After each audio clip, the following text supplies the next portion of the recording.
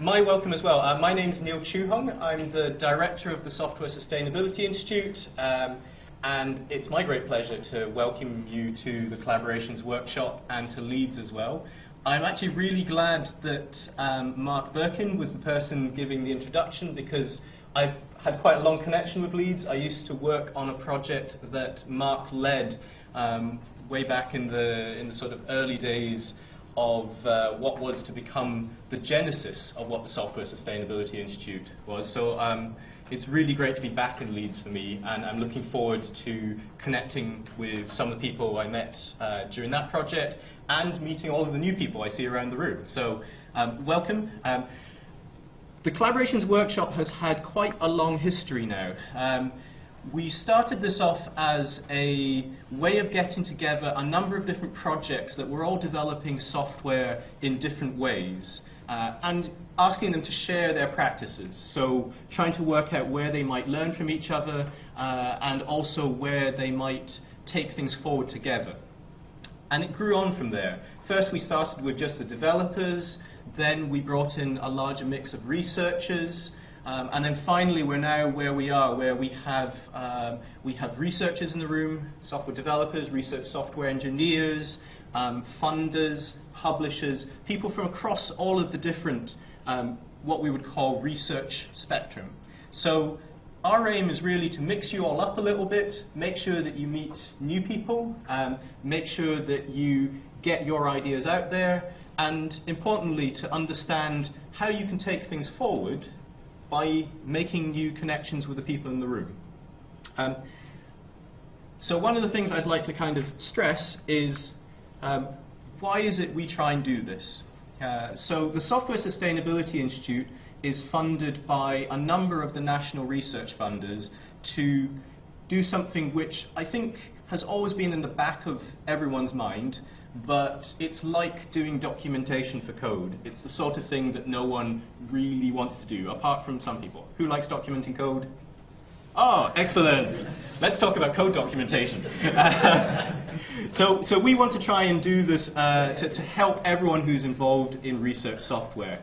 And as part of that, we have an objective to bring the right people together to solve the difficult problems. So you are the right people.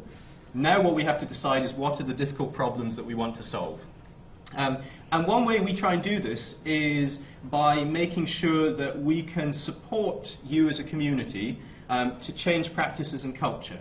So as it says on the back of the t-shirt, better software, better research. What we would like to do is change everyone's lives to be, let's go for 5% better. I normally say 1% better, but let's go for 5% better.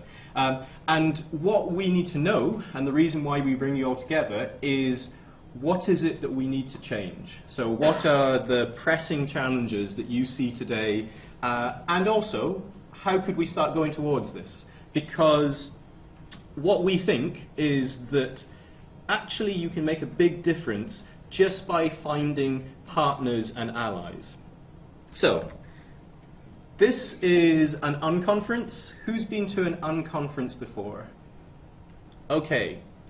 For those of you who haven't been to an unconference before, find those people who've stuck their hands up and talk to them about how you can get the best out of an unconference. These are my tips, but they're going to have their own tips. So speak to people who have done this before. The three things I'd like to emphasize are, this isn't just about hearing people talk and you kind of like passively taking it all in, although this is exactly what I'm expecting you to do as I'm talking just now. So you're a participant in this, you're not just an audience. Share your knowledge rather than just your views. So make sure that after having come here, you've learned something from other people and other people have learned something from you.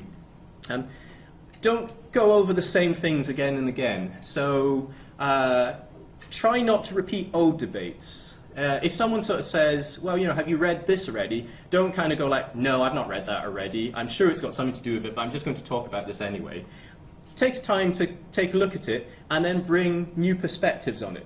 So bring your personal perspective onto a particular issue. And the last thing is, we talk a lot about changing culture because we think this is the best way of changing practice.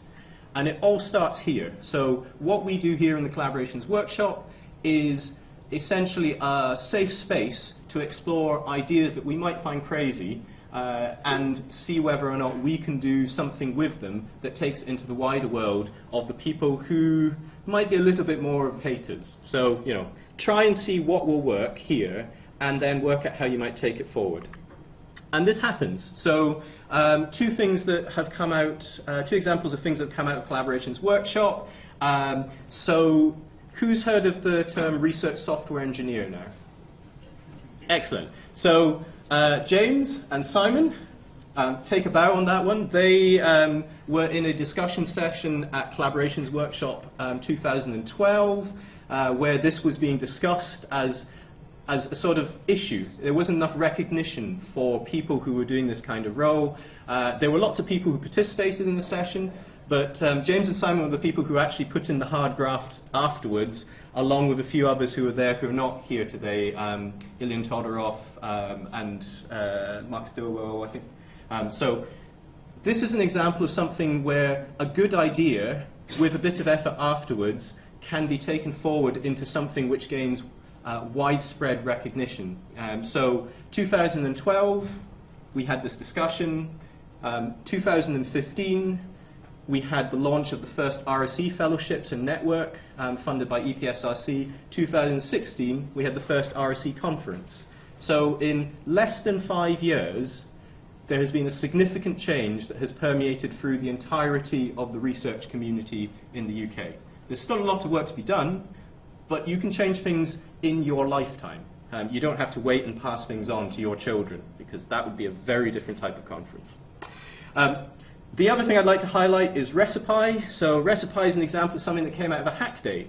We have the Wednesday hackathon, and we've had a lot of great ideas generated at this.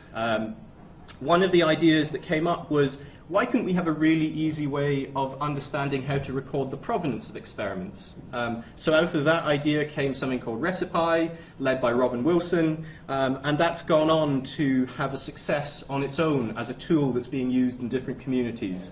I think it won the best demo as well at EuroSciPy a couple of years ago. So this is something, an example of where you get enough people together, you can explore ideas. So I encourage you, both through the discussion idea sessions and also through the hackathon, to work with other people to take ideas forward and have fun whilst doing it.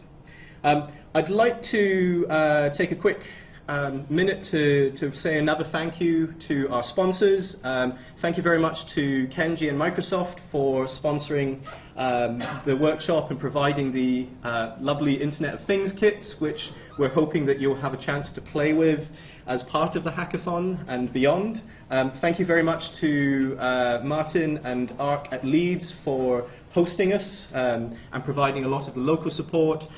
Thank you to JISC for sponsoring our hackathon and also the student bursaries. And thank you to our other sponsors, Packet, Cores, and I'm going to GitLab as well. I got it written in my hand, I didn't forget, for providing different things towards your kind of like participation in this conference. So that's all I want to say. I'll leave you with this final message.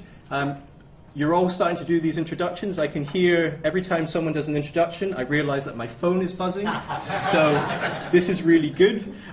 Decide what you want to achieve from the Collaborations Workshop, and then find the people that can help you do it. So look around you, and most of all, enjoy Collaborations Workshop 17. Thank you very much.